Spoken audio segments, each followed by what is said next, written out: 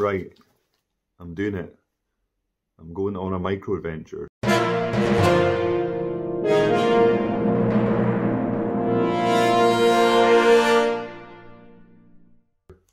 So if you don't know what microadventure is, look up Alistair Humphreys, he'll tell you all about it. But it's quite a cool thing. He redefines the 9 till 5.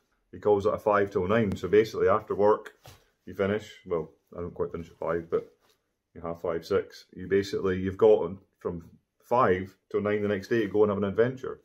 So I'm going to go to Cramond Island and camp overnight. And it's quite an adventure because once you get on Cramond Island, the tide comes up and you can't get back off until the next morning. I'm just going for a night and back to work tomorrow. So I've got tent, sleeping mat, little camping chair.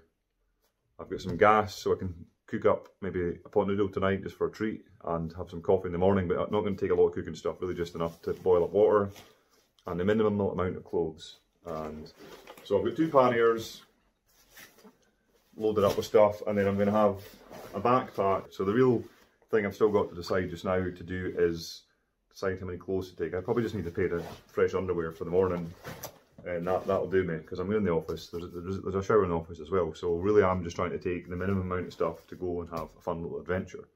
So what I'm going to do now is I'm going to go to the shop and pick up some snacks and fun stuff. So come with me and we'll go to the shop and get the stuff. Right, cool. Right, I'm off to the Tesco Metro. I've got my backpack on with a jet boil in it, so I know how much room I've got spare.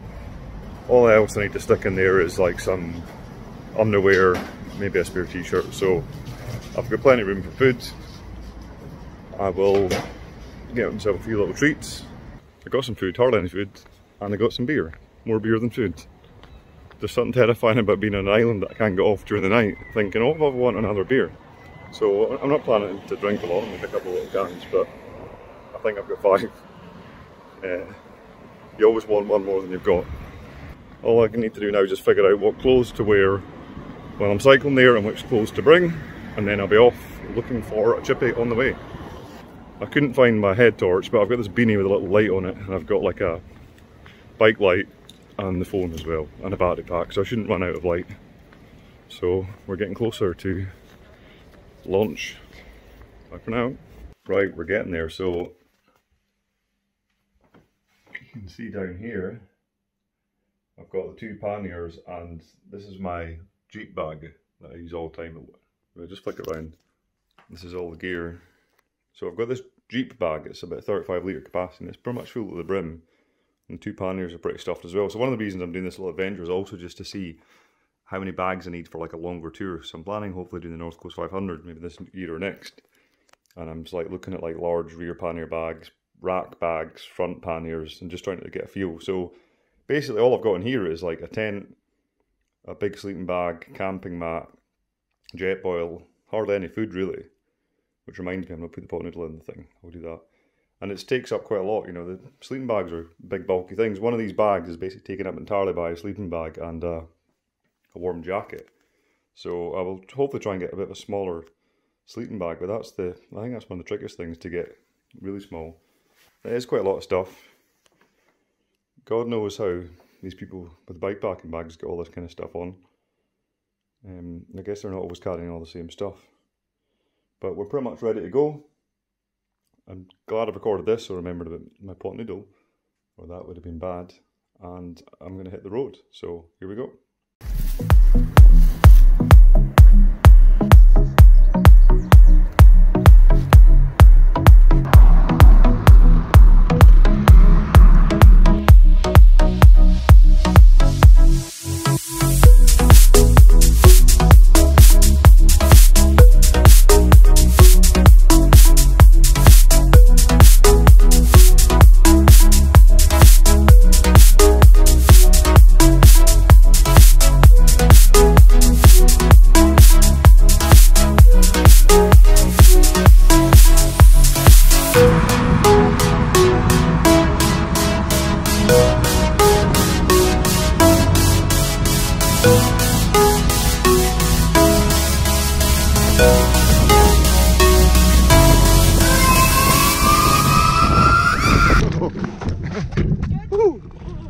know, that might happen.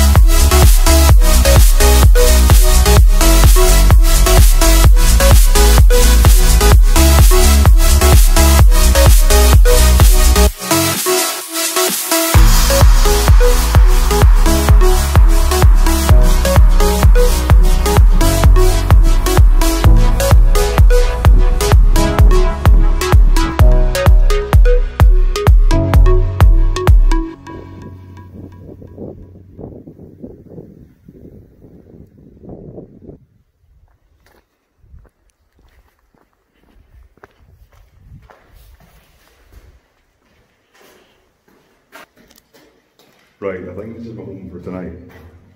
I was going to set up a tent, but the grass wasn't great, and also I realised I hadn't attached my tent outer into the inner, and it'd be a bit of a faff. So I've got all this crazy camera equipment. I'm super paranoid someone's going to sneak in the night and nick it all, but I'm sure they won't. They'll probably get a fright seeing me. There's a handy little bit of metal there I can use to lock the bike up. And then the surface in here is quite clean. So I think I'll sleep here. People are probably going to come across in the night and shit themselves. So there we go. It's my bed. Woo! Right, welcome, I've made it. So I found my little home. I'm not going to use the tent because I couldn't find a good spot really. So I've got the mat and the sleeping bag. So this is camp for the night. It's quite exciting. I've got a pot of noodle to eat. I didn't make it for chips. I'm really hungry. Shame I didn't bring some firewood because there's like campfire and stuff. And yeah, I've got some neighbours. They're probably getting freaked out. They're just camping up around the corner. So if they come down later in the night, they'll get fright. I've not put my chair together yet. I'm scared I'm going to steal it. I don't know why, I'm just super paranoid that people come to steal things, but it's basically just campers on the island. So I shouldn't really worry. So I'll get the jet oil set up and we'll have some food and then I can crack into some beer, which will be fun. And yeah, I should use my bloody chair. I bought it for a reason.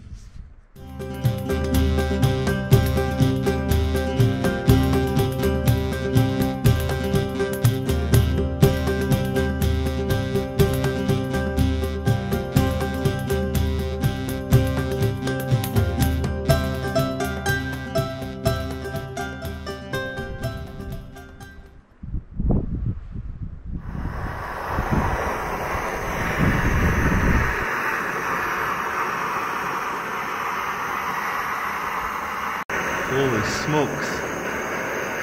That's a lot of gas.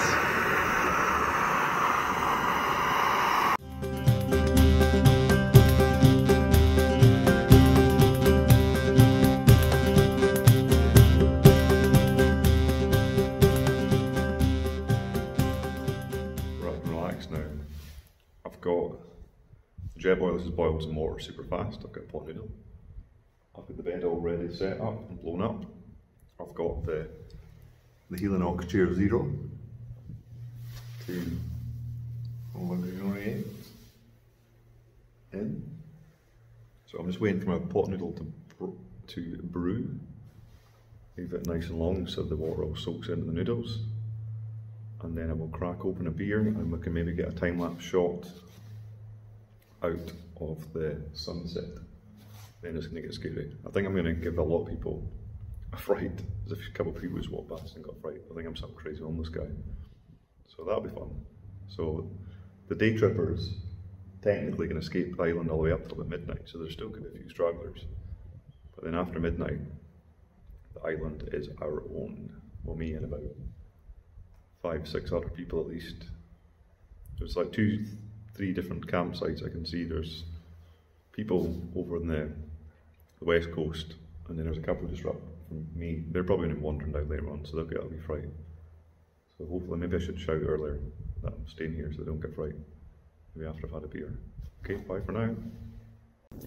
Right, it's pretty cool. Sunset. Show you this. I'm a little bruised.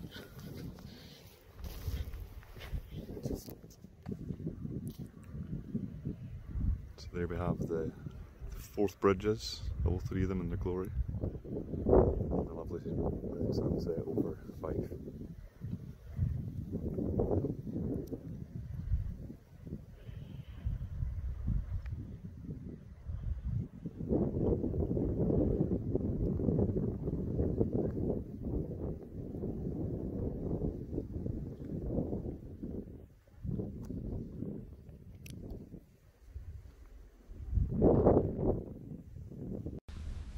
Moment of truth.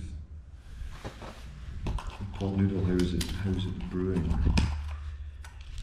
Yeah, it looks good.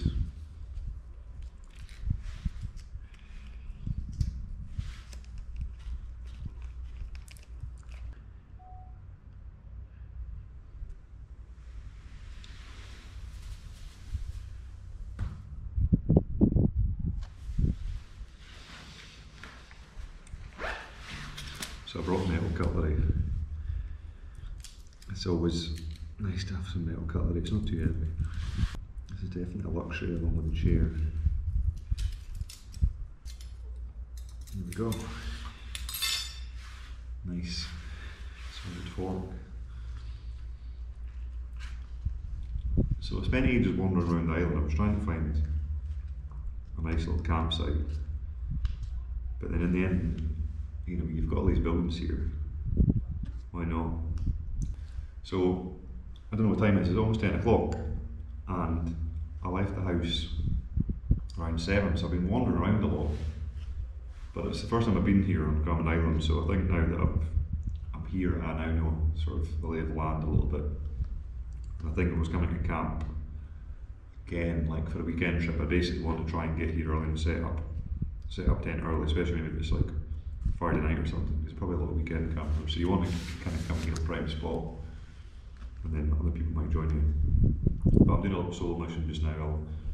I'll speak to people back there just so they don't freak out. But they're maybe not working tomorrow, they're not on a Microadventure. I'm doing the 5 till 9, so I'll be sitting at my desk tomorrow morning by just after 9 probably.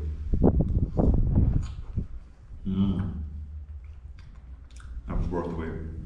Oh my goodness. Delicious. I can definitely enjoy a beer after this.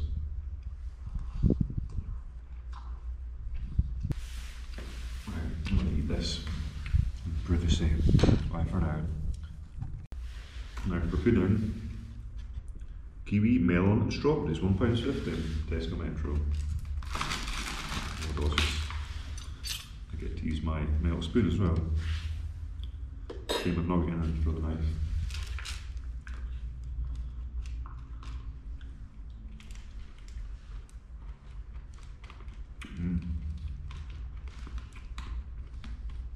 The good news, it doesn't seem to be any midges. I think it's maybe it's so close to the sea that the wind blows them away.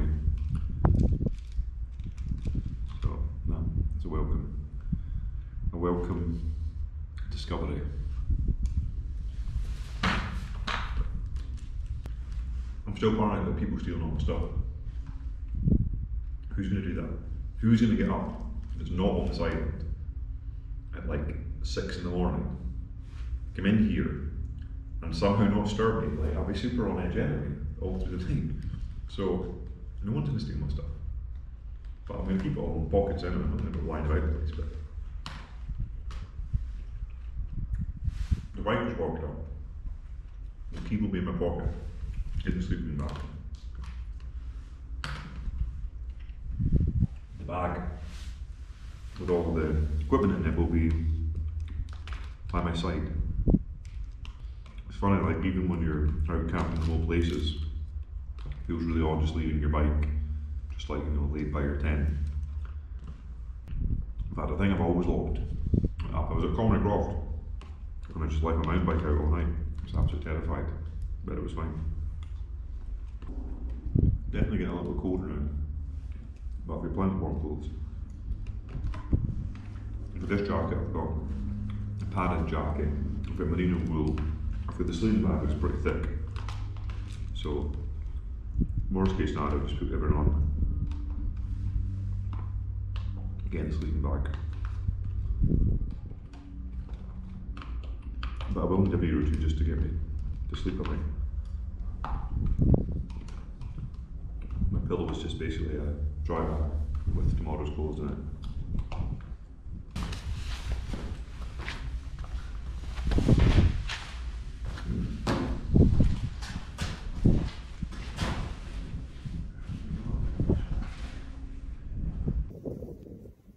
Have a beer. I'll need to do an untapped check, and I'm sure Cramond Island is a venue, and that'll be quite fun. So this is my first beer. I'll see how I get on with this. I'm looking forward to it. Right. It's dark now, and realised there's a bloody hole in the roof. So let's hope it doesn't rain, because the water's going to land here and I'm sleeping here. It's getting real now. Not long until we're properly, the tide is up and we can't escape. Well, I can't escape. So I went up and I spoke to the people up on the hill. There's like a few young campers. They're just kind of like teenagers, like 16, 17, whatever. They seem fairly sensible people, not making much of a noise. They've got a big fire going. So I just let them know, like, just so they don't get frightened, they come down, that I'm sleeping down here. Because I know I would definitely be wandering about in the dark with a torch. It gets dark. So it's a pretty cool view.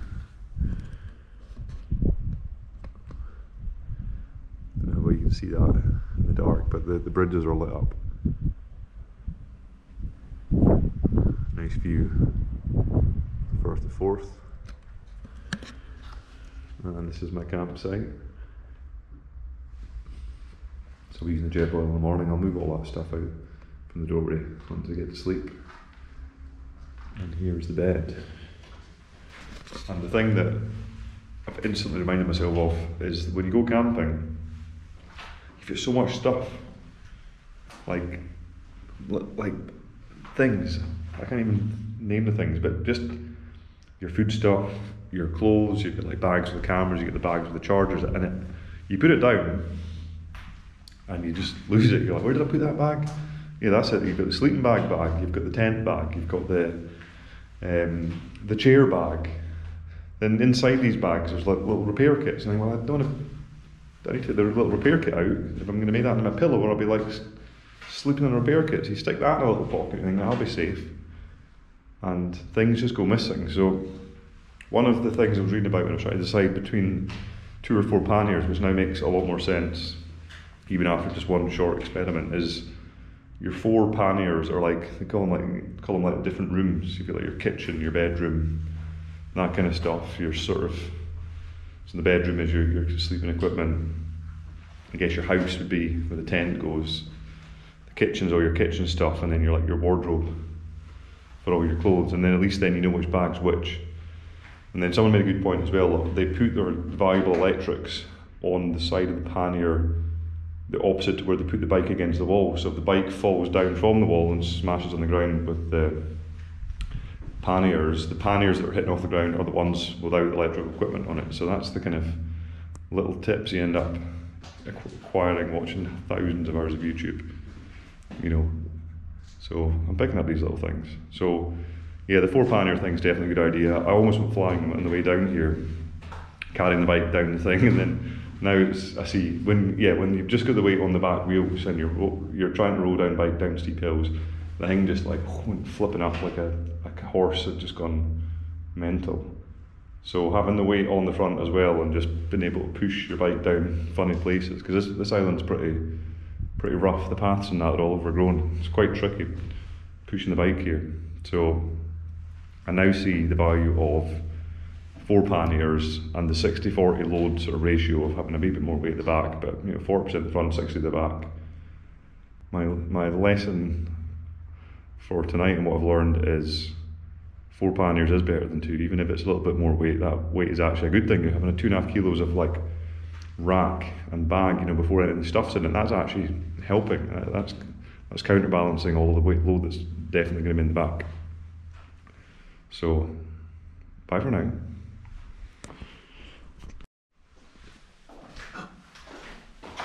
They found me. I don't know how, but they found me. Oh my god, where are they? I can hear them.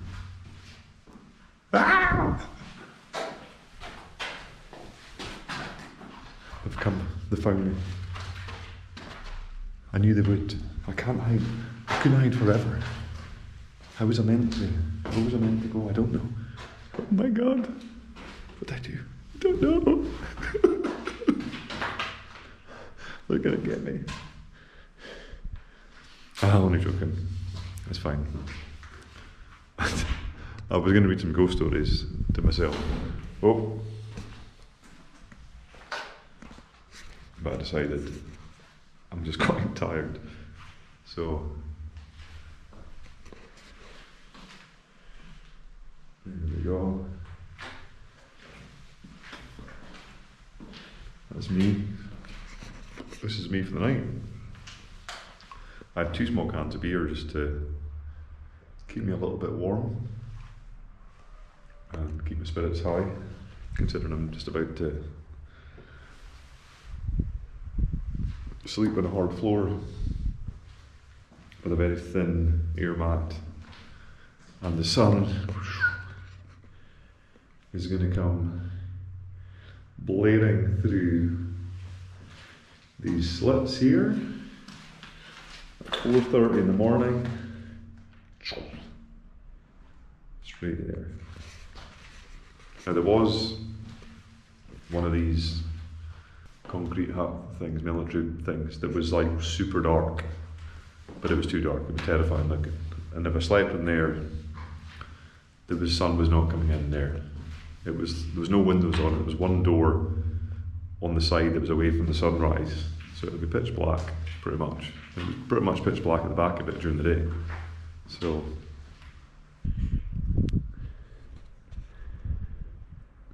you can't see much. But this is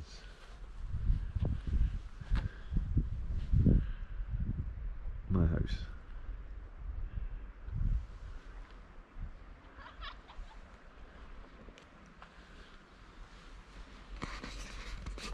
So I'm just going to do a wee pee and clean my teeth, and then get to bed, and then we'll see you in the morning.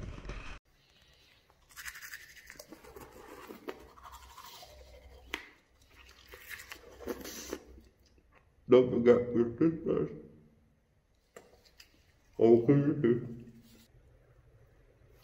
There's a bright light in the sky.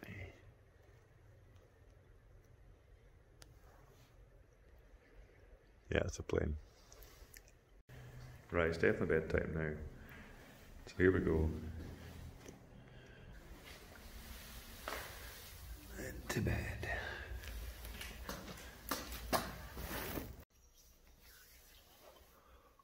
Right, so I I've woken up. This concrete bed is not very comfy. I mean, I've got a mat, but I felt like I was awake all night, rolling about, trying to get comfy. But I have been sleeping. And I kept dreaming that people were stealing my stuff. But it's all here for the looks of it. So, I forgot I've got my wee porridge thing now, so I'm going to make some porridge. And then I can have my coffee. And then we'll see what's on. So, bye for now.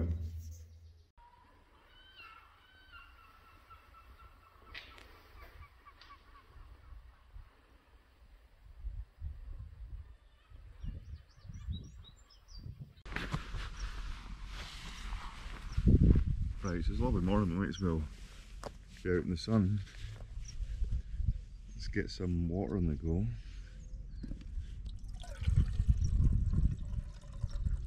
Some porridge.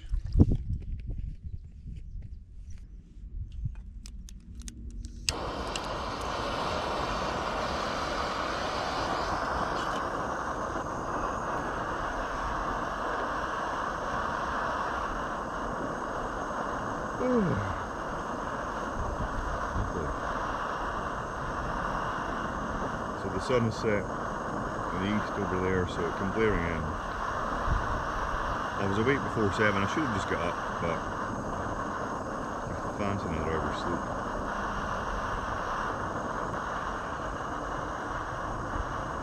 Storm going already. This thing's fast.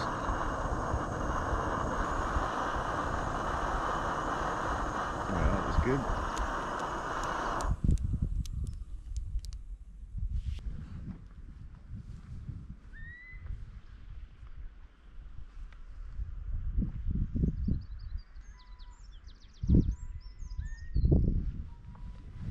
Who lives in a house like this? So what have I learned from this micro-adventure? I've learned that it's probably better to camp than sleep with the mat and the concrete, because I'm sure the ground is going to be a bit comfier. So to get here a bit earlier to get a good, one of the good camping spots, there's not as many good camping spots as there used to be. So to camp I need to make sure my tent is set up with the outer attached onto the inner. And yeah, I guess because I've not been here before, I was a bit anxious about trying to find a good spot. So I did waste a lot of time. So I think next time I come, at least I know the main camping bits. There's like a bit up there, there's a bit over there.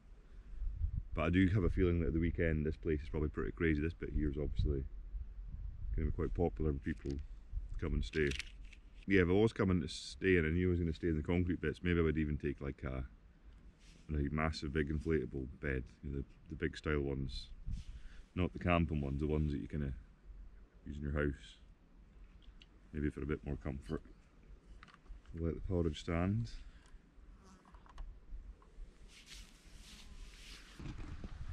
Let's go and see how the bridges are getting on.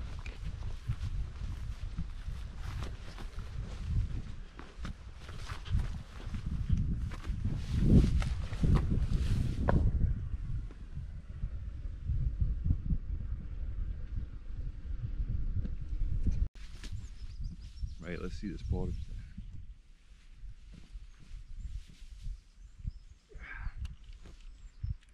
You got lumpy, I should have stirred it probably.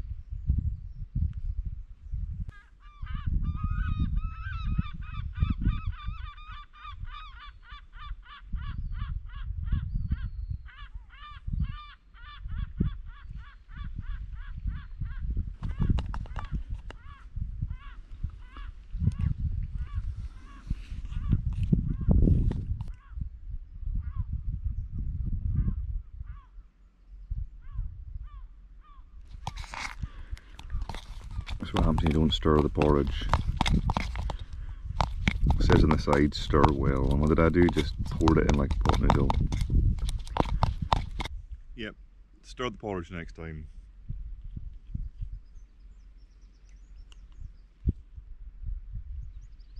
Stir well, it says.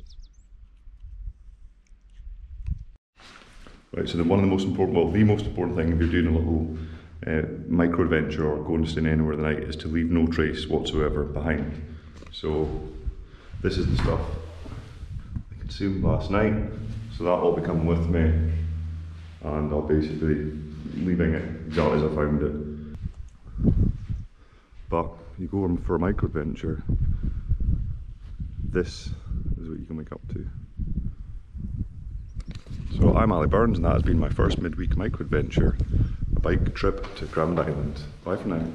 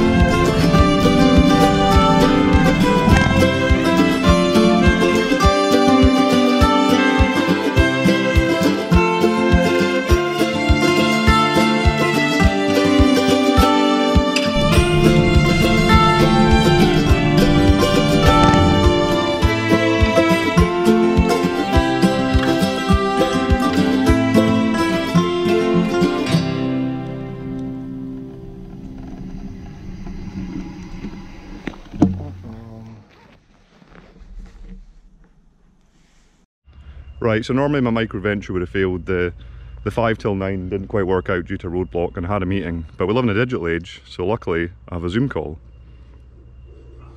Hi Ali. How was last night? Did we get lonely, Ali? No, well that's fine. I think I only had 2 wee cans of beer. You know what the stupid thing is? Like, you know, it's like, I'm thinking I'm on an island, I can't go out and get any more beer. I bought 5 little cans of beer, which weigh a ton. Like, they're just little. So my backpack was heavy, and it's like, I should have just brought a couple of beers. I didn't want the danger of, like, imagine I find a wee party and I've drank with 2 beers and they're like, oh, come on over. And so, if I, you know, next time I think a bottle of Buckfast would be nice, but not one of them in a while. That would just be, imagine sitting, watching the sunset. Wait to like, aye. You know, yeah. Don't want a hangover, but I want to be a wee bit tipsy to help me sleep. Help the nerves of like someone stealing all my stuff. But no, it was good. I had way too much food, way too much stuff. Why don't you go get some lunch or breakfast now? Okay. Aye, I'll do that then. I'll pop into the. Need your energy, yeah. Get some proper. Aye. Bye bye. Bye. Bye.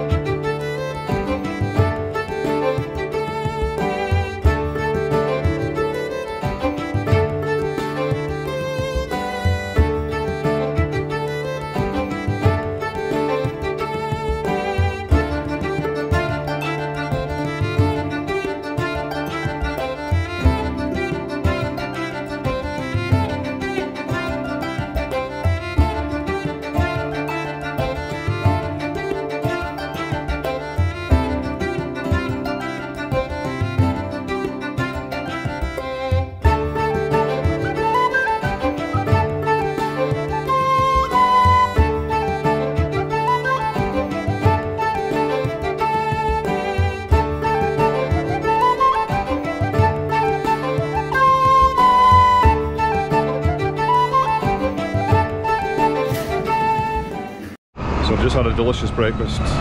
Chapter 1, fully plant-based, full breakfast. And I'll now head back into work, the final little part of the journey.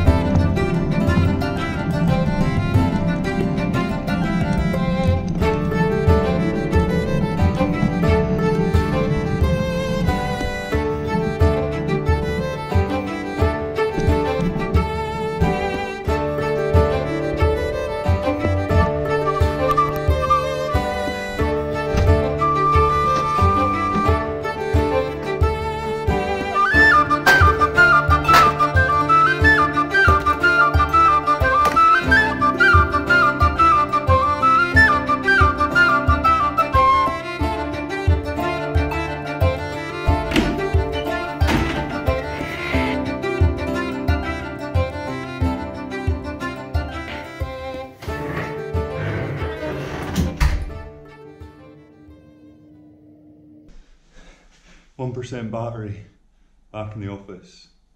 Microadventure, a success.